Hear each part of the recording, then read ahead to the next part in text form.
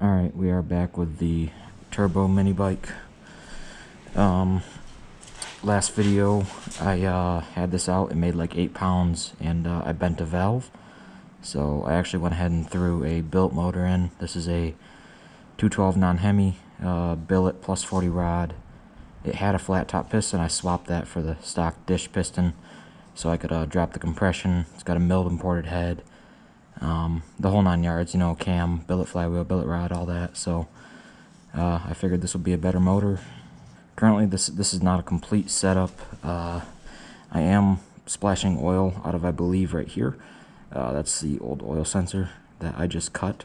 I decided to leave it in instead of plugging the hole because I figured that would hold the oil, but I believe it is just pushing it right past that, so I'll probably have to pull this thing apart and seal that up.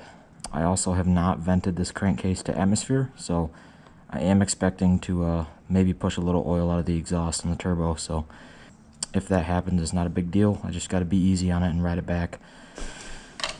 Get the oil going. I also have not mounted my oil pump yet. That is just hanging, held up by zip ties, so disregard that. With this motor, since I'm running a plus 40 thou rod, I had to stack 2 36 thou head gaskets, and that's because I had about 17 thou of piston pop up, which is less than ideal, but these MLS gaskets stack pretty good and they seem to be holding up so far, so we're gonna run it. So we're gonna go ahead and fire this thing up and take it for a little test ride, and hopefully nothing explodes.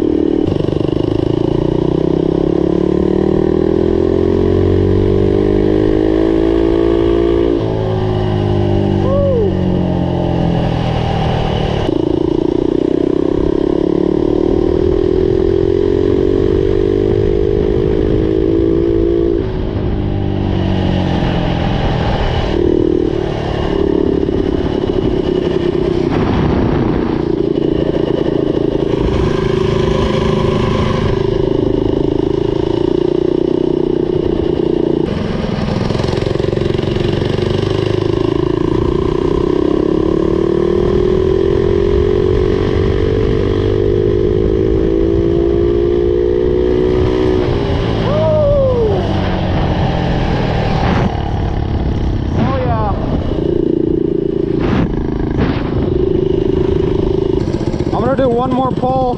It was smoking a lot on that last pull and it seemed a little lean, so we're only gonna do one more here.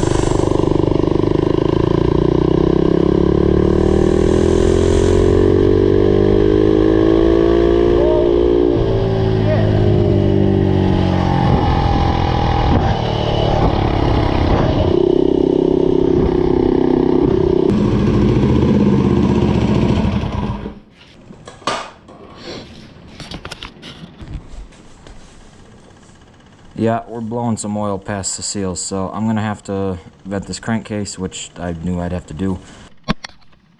This is all dripping oil, so that's gonna have to be addressed.